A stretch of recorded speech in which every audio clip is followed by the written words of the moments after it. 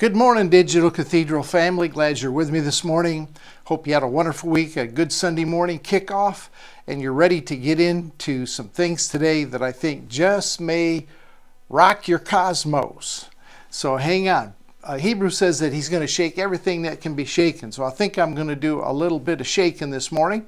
I hope you're ready for it. Listen carefully today, because I'm going to encroach on some things that are kind of accepted right now, even in grace communities, among finished work groups and people, that may just bring a little bit different slant and help you to get over the hump of no dualism.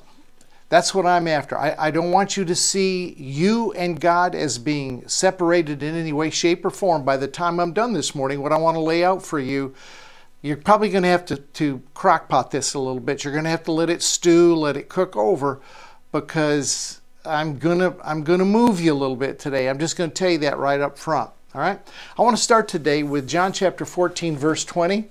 Powerful verse of Scripture, and please listen to the end, because this teaching is going to build right to the end. So if you can't listen to all of it now, make sure that you come back and listen to the finish of it. In fact, I would probably recommend you listen to it 2 or 3 times, because you're going to hear some things in there the second and third time that you didn't hear the first time. All right? Are you ready to get shaken a little bit this morning? I love to do this, because when the Father shakes me, I shake you. That's the way it works. He reveals to me, he messes with me, I come and reveal and mess with you. John chapter 14, verse 20. Familiar verse. Oftentimes I like to start with the known and then move to the unknown. So let's start with something that we think we're familiar with. John chapter 4, verse 20. Jesus said this, "At that day you will know that I am in the Father, and you are in me, and I'm in you." Now let me read that again. I want you to let this sink in real slow. "At that day you will know that I am in the Father, and you're in me, and I'm in you." I think that verse to me is very center. It's a heartbeat of the gospel. I don't think any of us can debate the fact that in that verse Jesus is revealing that he and the Father are inseparable. There is no distinction between the Son and the Father in that verse. He said, in that day you're going to know. This is the day that I think that we are to take this and drive it down just a little bit deeper than we have before. So let's assume that there's absolutely no distinction between the Father and the Son. He said, in that day you'll know that I am in, blended, merged, one with the Father. And then he reaches out and he grabs us and he brings us into that circle of unity, that circle of union, and says, at that day you'll know that I'm in the Father. But let me hit it a little further. Jesus says, and you know that I'm in you and that you're in me.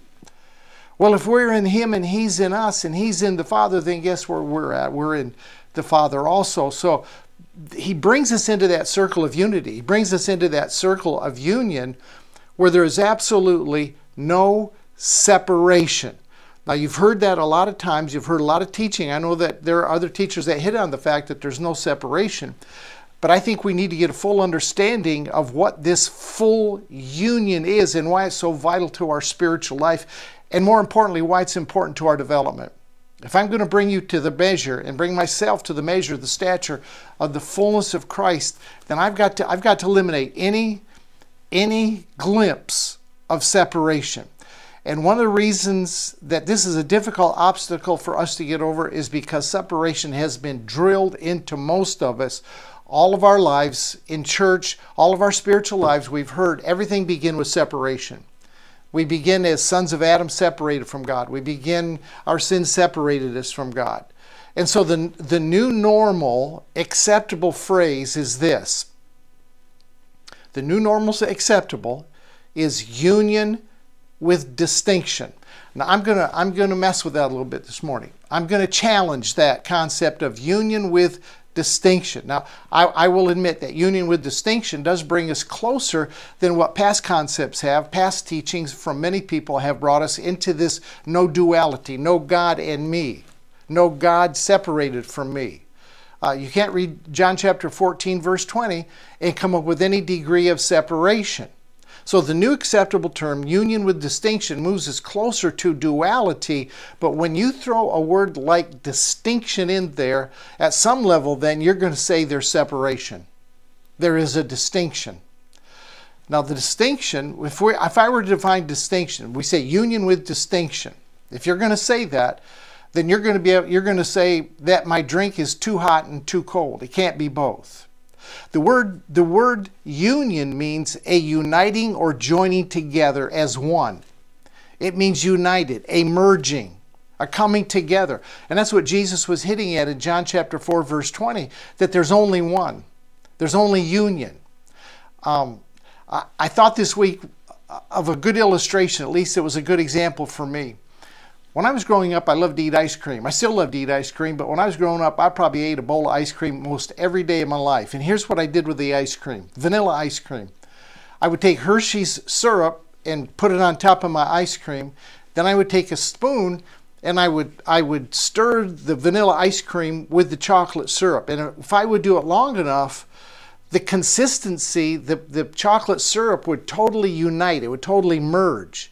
It would come in union with that vanilla ice cream. So that when I was done stirring it, I just loved the flavor of that Hershey's chocolate and the vanilla ice cream stirred.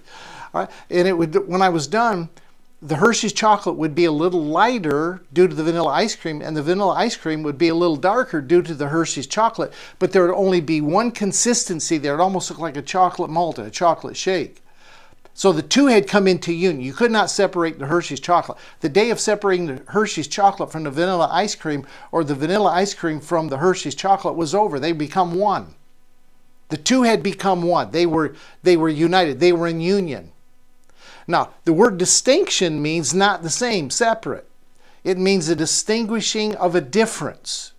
There was no distinguishing of a difference in that chocolate syrup in that vanilla ice cream. They were in full union. There was no distinction. They were not separated. There was no distinguishing mark anymore of one being separated from the other. And so when we come into this idea of that we are in union with distinction with the Father, what we're really saying is there is a separation at some level. There is a separation at some level. Now I'm going to bring some clarity to that this morning. So don't get all bent out of shape with me. Don't say that I'm saying something I'm not today. I'm going to bring some clarity, but just hold on. I want to get rid of this term of union with distinction. Let me show you what you really are. Let me show you what the union actually has produced. I want to read 4 or 5 verses from Psalm chapter 8, and I want to read out of the Passion Translation. Passion Translation. It says in let me pick it up with verse. Let me start with verse 4. Compared to all his cosmic glory, why should you bother with puny mortal man, or to be infatuated with God's sons? Yet what honor you have given to men! You have created them a little lower than Elohim. Now I want you to understand the created a little lower than Elohim. And in your King James or your New King James it says angels. The translators, I guess, were actually afraid to say what the original says, but the word angels is actually the word Elohim, which means creator God.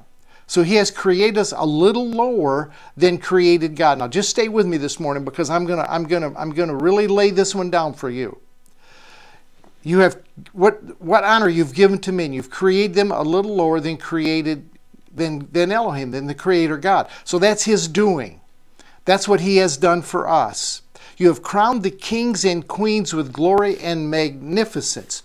You have delegated to them. And I want, if you were to read your Bible in Passion, I would want you to underline delegated to them. That's extremely important to understand at this point. You have delegated to them mastery over all you have made, making everything subservient to their authority, placing earth itself under the feet of your image bearers, all the created order and every living thing of the earth, sky, and sea, the wildest beasts and all the sea creatures. Everything is in submission to Adam's sons. Now they actually threw Adam's sons in there, Adam's.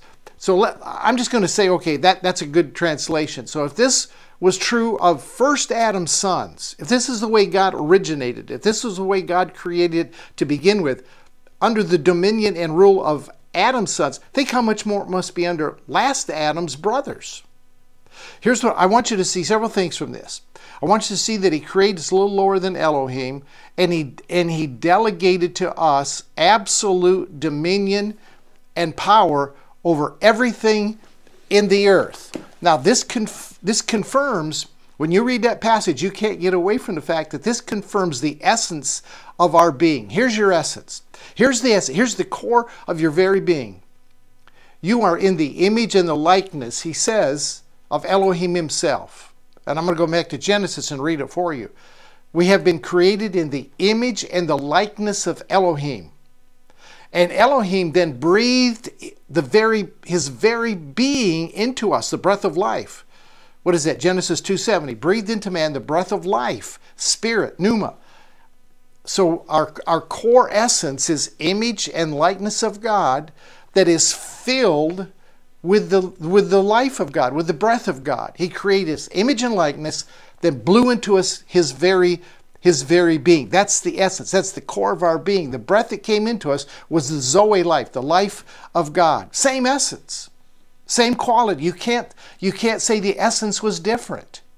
So there is no distinction in essence. There's no distinction in quality. The core nature that you and I carry with us is the Father himself. He did it. He delegated it to us. Right? This was his working. This was his doing. But now listen to me. Let me clarify it just a little bit for you. This is going to help you. But I want to lay down this morning so strong that there is no distinction in union. The way he set it up is oneness. You cannot read, honestly, you cannot read John 14:20 and say there is any nth degree of separation, no matter how far you want to carry it. But now listen to me carefully. I'm going to make just a little shift here. But in the kingdom of God, in the government of the kingdom that you and I live in, you occupy a little lesser function, a little lesser position. That's just what he said here in Psalm chapter 8. You created him only a little lower than Elohim. Lower in what way?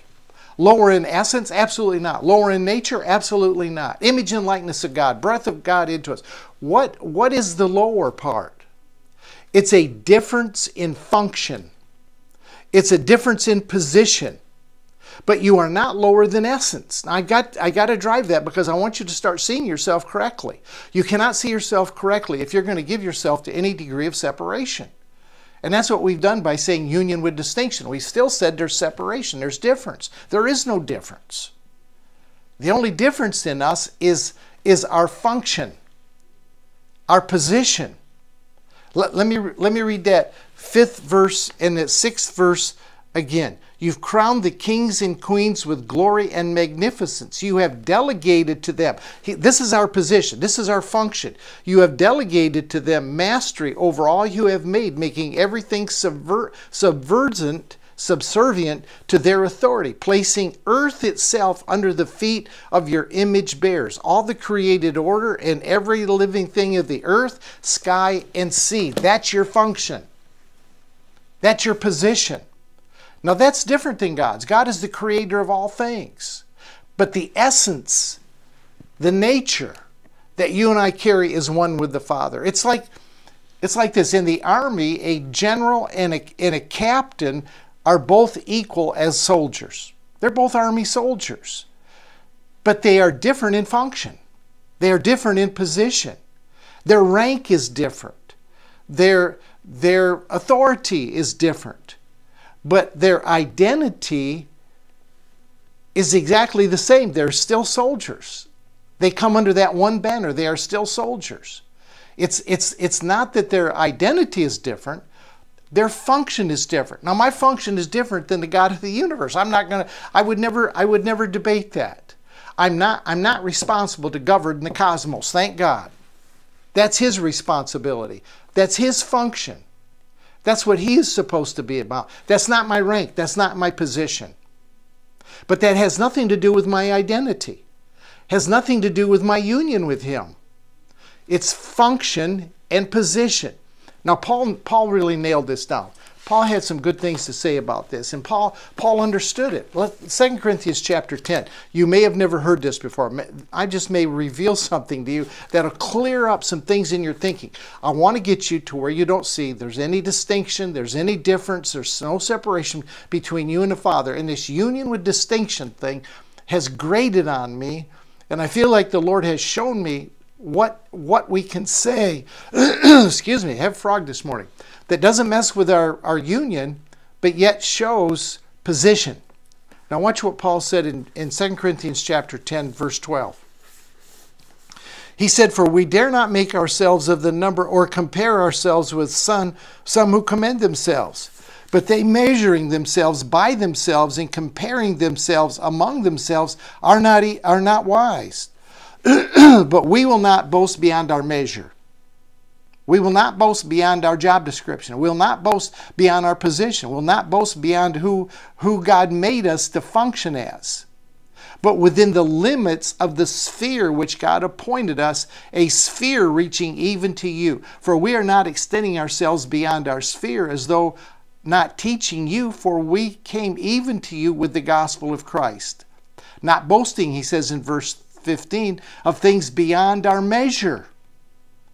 That in order men's labors, but having hope, that as your faith is increased, you shall be greatly enlarged by you in our sphere. So Paul is saying, I'm not going to boast beyond my measure. He said, I'm not moving beyond the sphere of what God has assigned to me. Now that word measure that's used in 2 Corinthians chapter 10, verses 12 to 15, the Greek word is metron. It means a limited portion of authority. Are you with me? A limited sphere of influence. And he uses the word sphere several times there because he's drawing and saying, look, this is my lane. See, I know my lane. I know what I'm doing. There are things that's outside my lane. You know, fixing things is outside my sphere, my measure. I'm not good at fixing things. I got a brother in Michigan, and he's really good at fixing things. He can work on the motor on his Harley. He can do things around the. I can't. I have no absolute. That's outside of my measure of rule. Measure means metron, limited portion. That measure that it increases as we ascend spiritually. As we come to more spiritual understanding, that measure grows as we awaken to our identity as divinity. And I think your measure is going to increase this morning if you will listen to me and not make distinction. Stop this union with distinction business. There is no distinction. God took of himself. He took his image and likeness and created us. And then he set us up and he blew the breath. His very essence, his very being, you cannot separate that. He created us with no separation, but we have a different function. The Father and I have a different function. Jesus and the Father had a different function. Jesus said, would you admit this morning that Jesus is absolutely God? And yet Jesus said, the Father is greater than I am. He said, I only do what I see the Father do. I only say what I hear the Father say. Jesus knew what his position was. He knew how to function completely within his metron, his measure of rule. Right? The President of the United States is no different than I am. We were both born here. We're both citizens. We both have the same rights under the Constitution of the United States of America. We're both equal in essence. But there's a difference in our metron. There's a difference in our sphere of responsibility. There's a difference in our authority. He's the President of the United States. I don't make the decisions and the choices he does. But when he's no longer President of the United States, he comes back, and his metron then comes back to what mine is. He has no more authority in anything than I do. He can give opinion. He can give advice and counsel. But at the end of the day, his authority is no different than mine, although now it is because of his position, of his function. See, we got to get a full grasp of this thing of union. Union without distinction. Nobody has taught about the difference between identity and function. We've looked at God and we've said, look, God functions as the master controller of the universe. He created all that is, and He's the one that governs all that is. And that's not me, so I must be different than Him. No, you're no different than Him. Jesus said in Philippians chapter 2, he said, or was said about Jesus from Paul, he said that Jesus thought it not robbery to be equal with God, but made himself of no reputation. Equal with God was his identity. Making himself of no reputation was his function. It was his job description. We all within the body of Christ have a different job description. Does that mean our essence is different? Because I teach at the Digital Cathedral and you teach school, does that make our essence, does that make our quality of being different? Absolutely not. We have a different role. Does that make my role greater than your role? Absolutely not.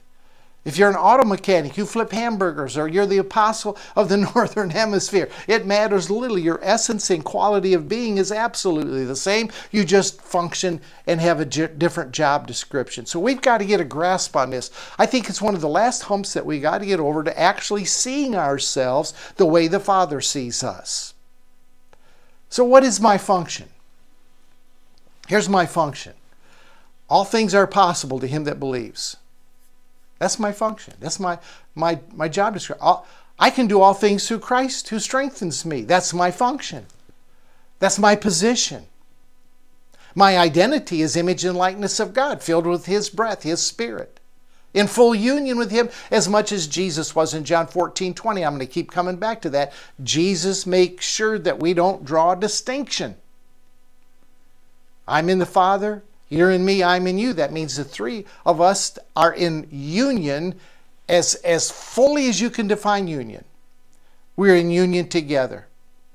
Anything less of my job description, my function, that I can do all things through Christ who strengthens me, or all things are possible to me that believes, as I believe, as my revelation grows, my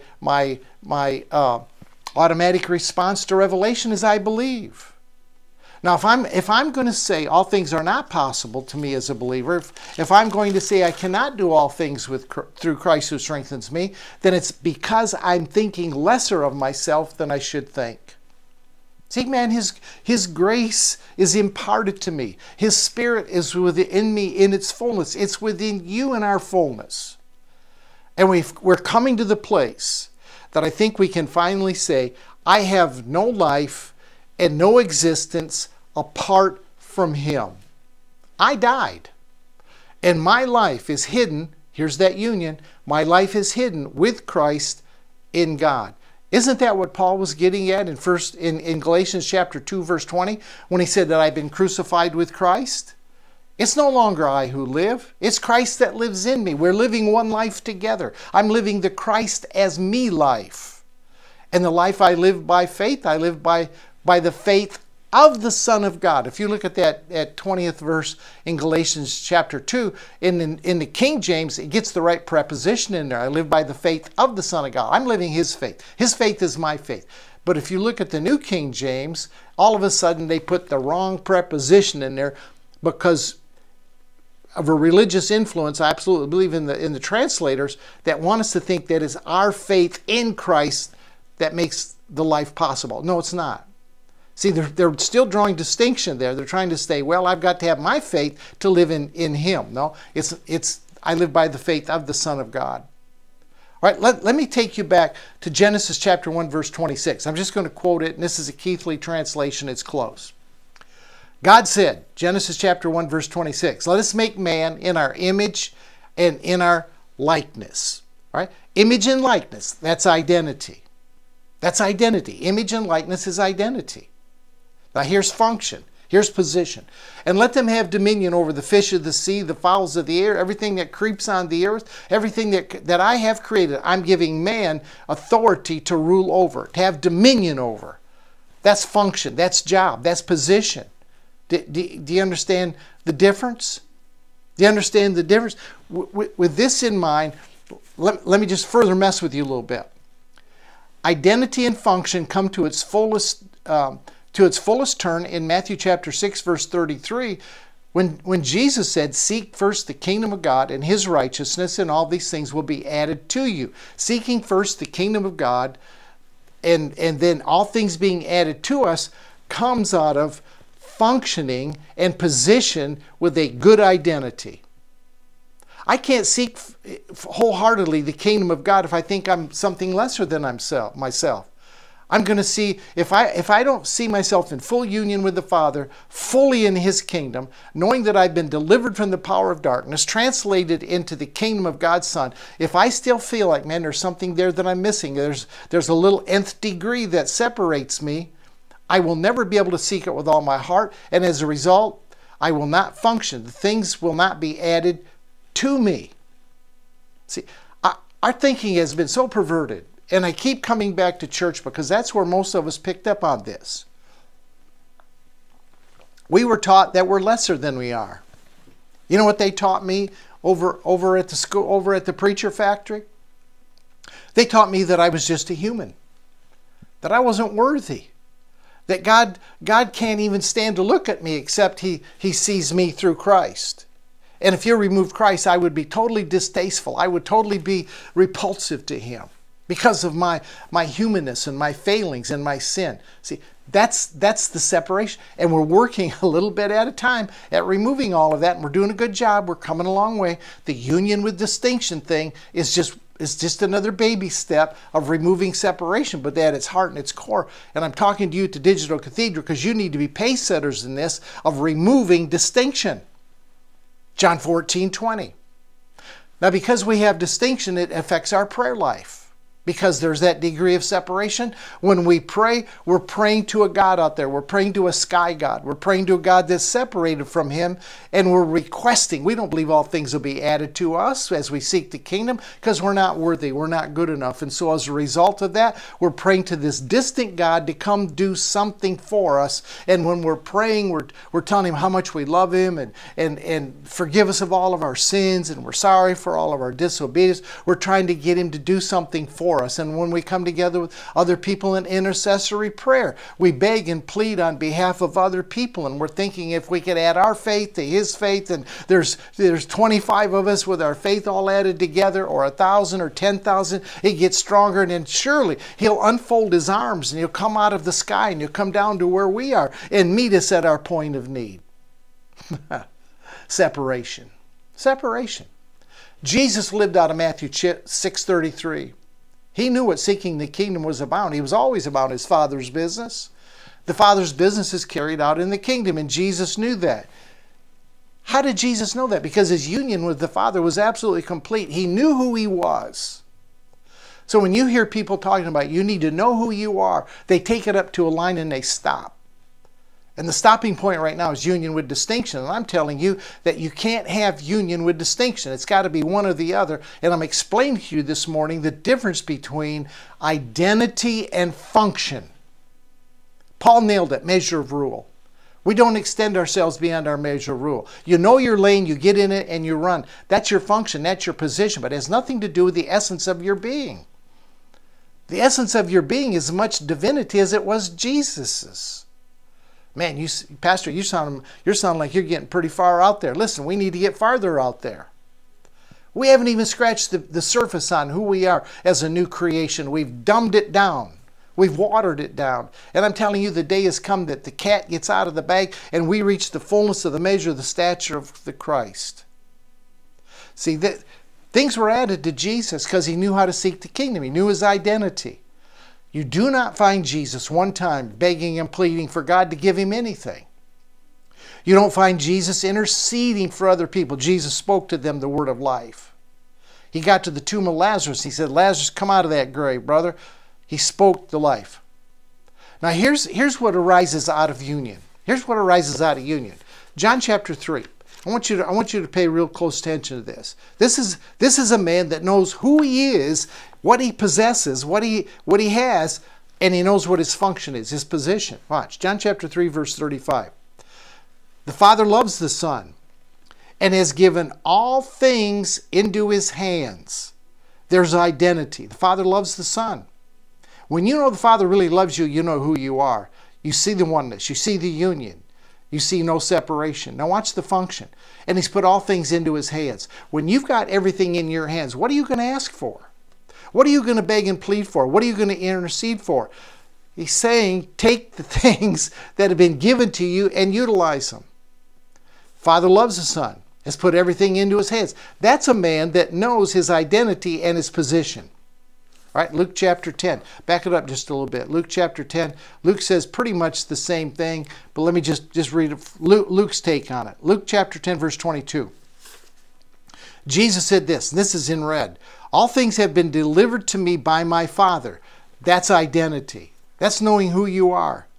And no one knows who the Son is but the Father, and who the Father is but the Son, and he whom the Son wills to reveal the Father. That's a guy that knows his identity. He knows that all things have been delivered to him of the Father, and he knows his function. He has the ability to reveal the Father. Can I tell you this morning that your job is just to reveal the Father?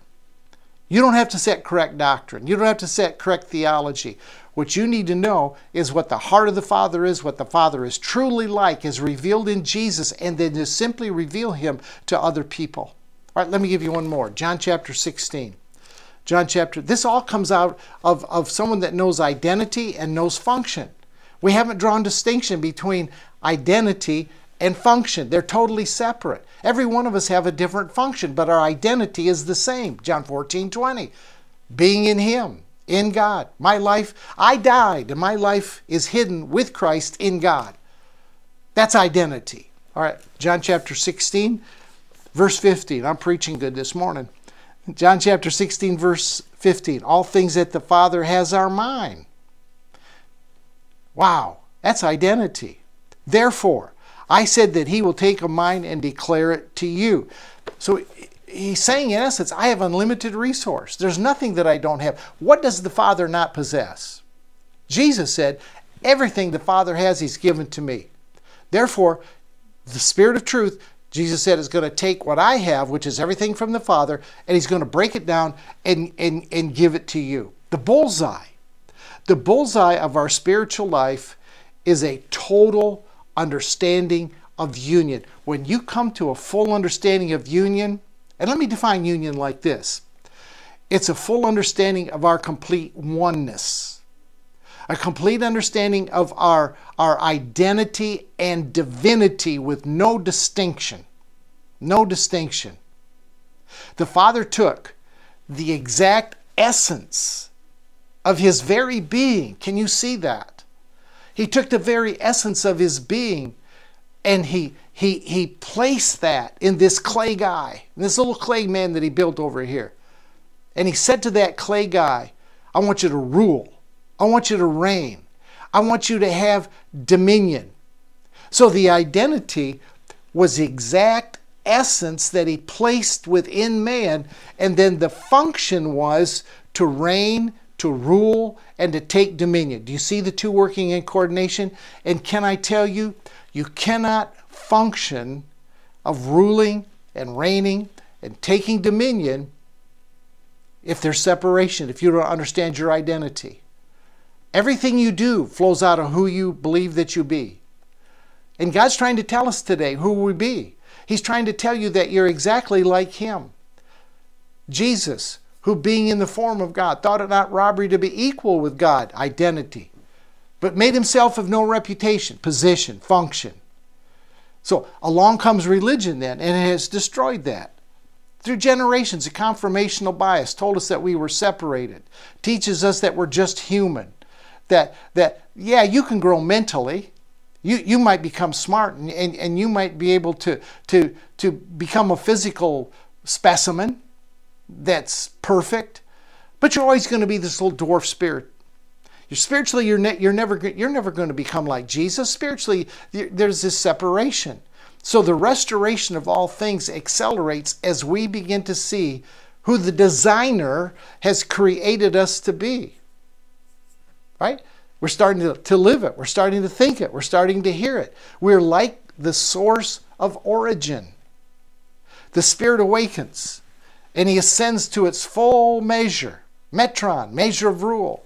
The Spirit within us is awakening and he's arising within us and he's taking us to our full metron. And as he does, we manifest as sons. We cannot manifest as sons of God thinking there is any degree of distinction. And this cotton picking thing of union with distinction has kept us however fine it is in getting us to no duality of God and us, is still at the end of the day, it's got a difference between God and us. And I'm telling you, there's no difference in essence. There's no difference in quality. There's no difference in the core of our being. Where we differ is in function, is in job description. His job description is not my job description. I do not want to run the universe, but I do want to know what He's called and set me on the planet to do, and then fulfill it.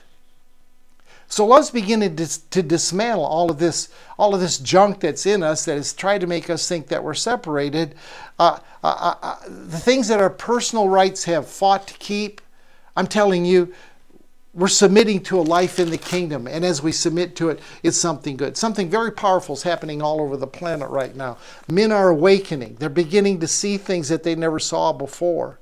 And so this old concept of God that we carried around, that he's out there somewhere, He's separated from us, He's alienated from us, that ain't satisfying people anymore.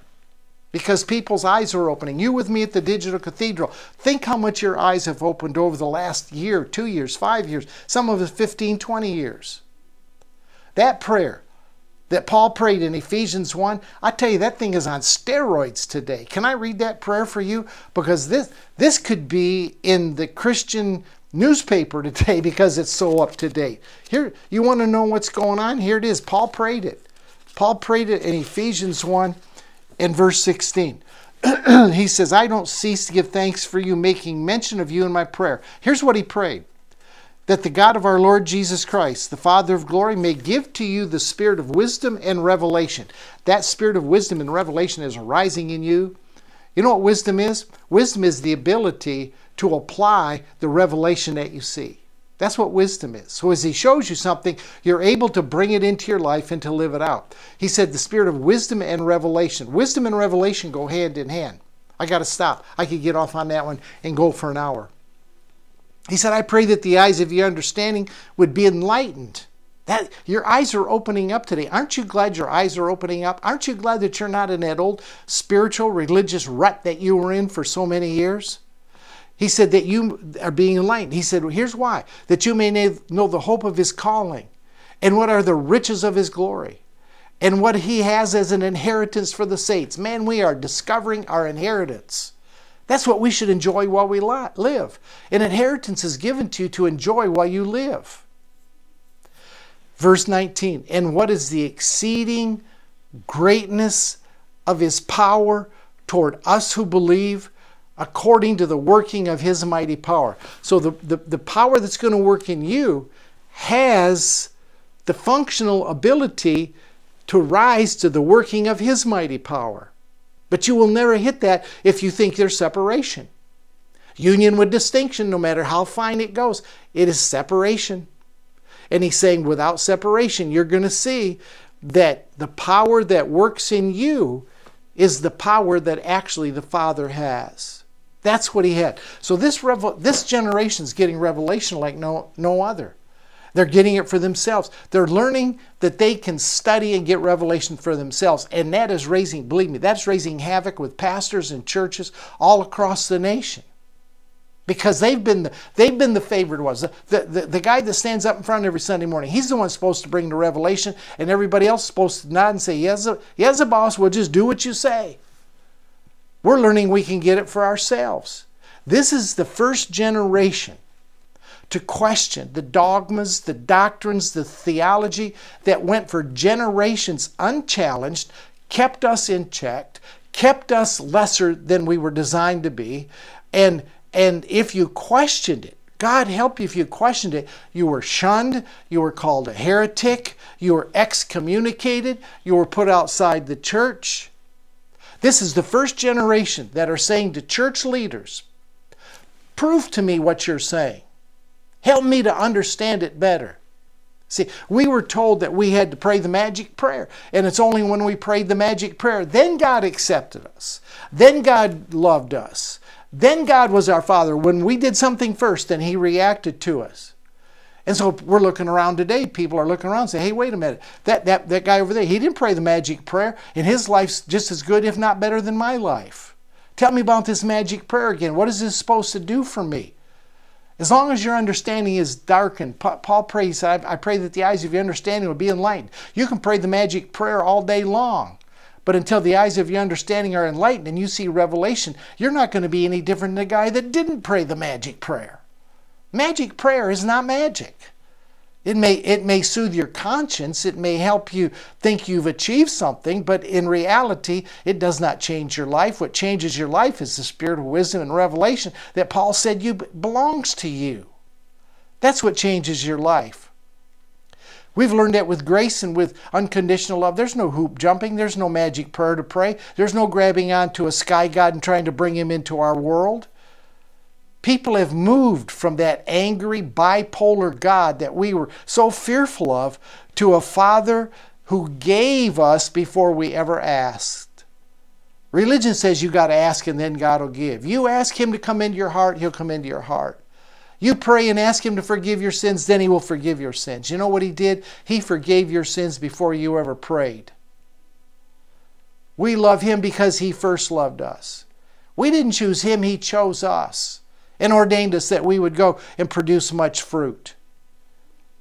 We're finally learning that He has loved us and accepted us the entire time. He's always been our Father. Ephesians 4:6, have you memorized that verse yet? There's one God and Father of all, who's above all, through all, and in all. So this revelation of union, having one Father, all men have one Father, it has unpacked the fact that there can only be one Father. There's only one source of life, you all. God alone is God, and that God has no religion. He's too big for one religion. You can't hold Him in Christianity. You can't hold Him in the Muslim faith. You can't contain Him in a religion. He's too big. He's not Christian either. That right there shook some of your cosmoses. Shook your world. That he's not Christian. Which of the 44,000 denominations, all claiming to be right and Bible is their source, which one do you think God is? He's too big for that. He didn't send Jesus to start a new religion because He's not religious. We've made Him religious, but He's not religious. We've tried to form Him in our image and in our likeness and dumb Him down to where He's like us. No. You are like Him. He's not like us. You're like Him. Jesus came to show us what the Father's really like. He didn't come to show the Father what we're really like. You can't dumb Him down. Jesus came to seek and to save everything that was dismantled. The earth has been messed up. And so the Father sent the Son to reconcile the world, the cosmos, to Himself. All of the cosmos is fully recognized as reconciled, and the courts of heaven look at all things, all men, all creation, and say it has been reconciled. We can stand back today and say it's all of us here at the Digital Cathedral that can say in Him we live, in Him we move, in Him we have our being, with or without religion, whether you go to church or don't go to church, if you tithe or don't tithe. Right there, man, I said it. If you tithe or don't tithe, you've still been reconciled. He's open. Tithing doesn't open the windows of heaven. The windows of heaven have already been opened because of what Christ has done for you. He's fully manifested as the life that is in all of us. And apart from Him, there is no life. He's the Alpha, the Omega, the beginning and the end. He's all that it is. That's His job description. That's His function. It's not mine. I like how Romans chapter 11 verse 36 says it. It says that everything comes from God, goes through God, and returns back to God. Do you see the circle there? From, through, back to, all things. All things. Romans 11:36, check it out yourself. He's the Father of the just. He's the Father of the unjust. He's the Father of those you think are good. He's the Father of those that you think are bad. He's the Father of the church. He's the Father of the unchurched. He's absolutely no respecter of people. He's absolutely no respecter of religions. And you and I have got to grasp that. It doesn't mess with our identity. It's not going to make us lesser. Are you with me? The Father of all is one because there is no one greater. There is only one. There's only one source. There's only one creator.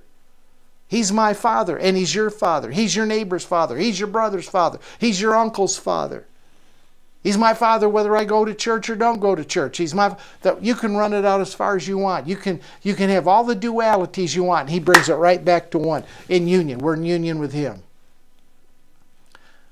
Father will not, and He cannot cast us aside any more than the Father casts aside the prodigal. See, I'm working on your identity right now. I'm working on your identity. You cannot by your actions make Him withdraw from you. You say, what about if we fall from grace? If you read the scripture that says you've fallen from grace, you don't fall from grace by your actions of sin. You fall from grace when you come back under the law. So some of you that are watching this morning, you have this, and I just had a good friend do this, and it hurts. They were strong in grace, thought they understood it, thought they had it, but they have now returned back to the law.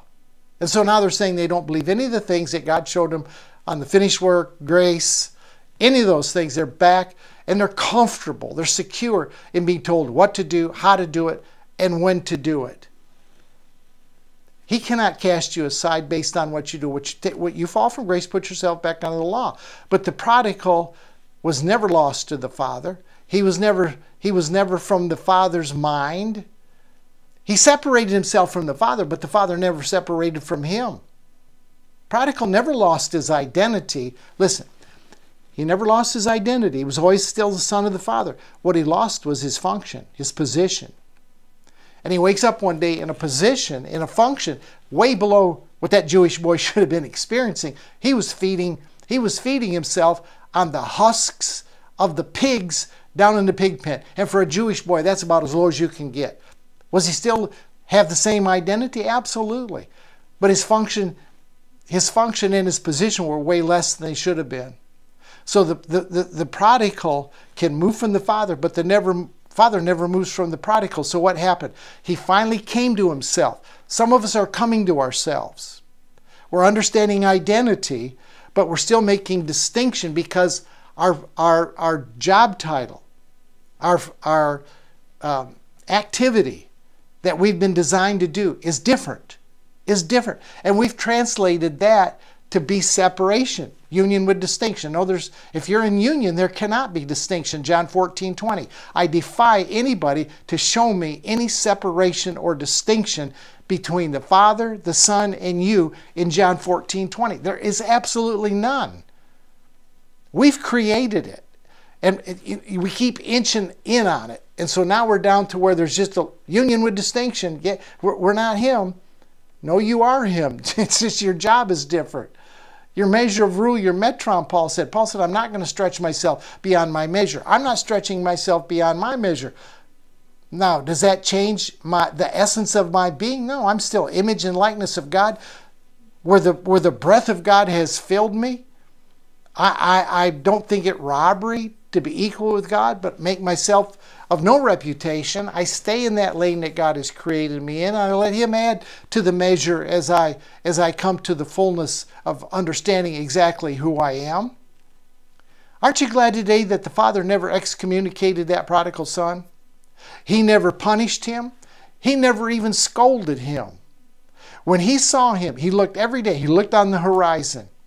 And he was waiting for that son to come to himself and understand that his function, that his position needed to be in match to his identity.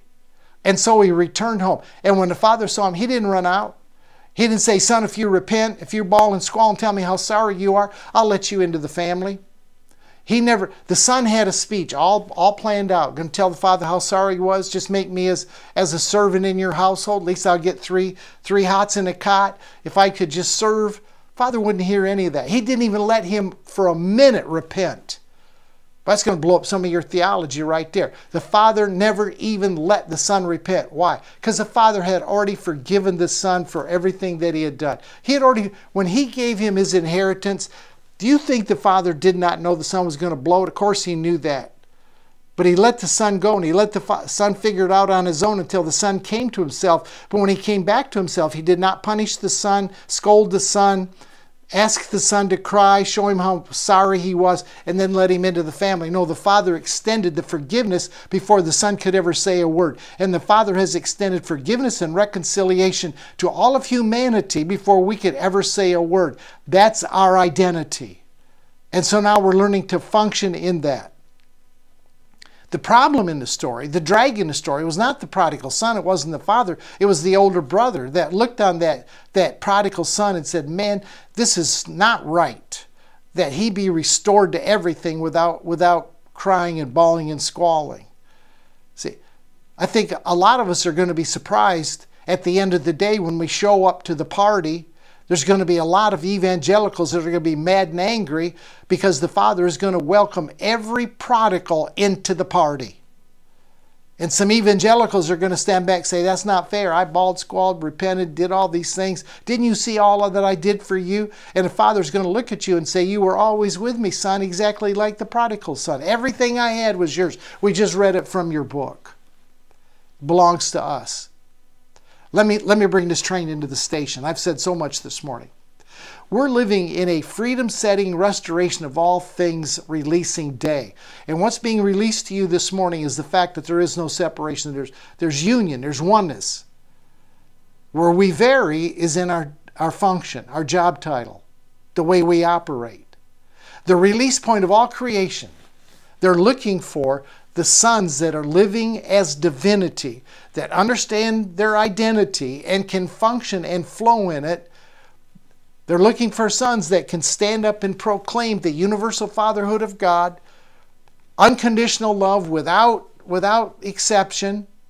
They're looking for sons that can proclaim grace apart from any works, mercy that endures forever. And they're looking for sons that know that their identity is divinity with no separation. That's my message this morning. Union without distinction. All right? Those that know that He has breathed into them the breath of life. He didn't breathe into us human life. He breathed into us divine life, and we became a living soul with His mind and His essence. Our whole being, our entire being is God essence. It's divine. It's divinity. And anything that would conflict with that is going to create a war between your spirit and your flesh. I'm done. I've said more than enough this morning. Gone 52 minutes. I try to go 45, but I never hit it lately. Anyway, hope you got something out of this. Listen to it again. There's such depth to this that will absolutely set you free to the next level, to the next place, to the next consciousness that you need to know, which is union without distinction. Amen. God bless you. See you Wednesday night. Don't forget to hit the subscribe and the like and leave a comment if you'd like to. We'll see you next time at the Digital Cathedral and next Wednesday at the Secret Place, 7 Central on my Facebook page. God bless.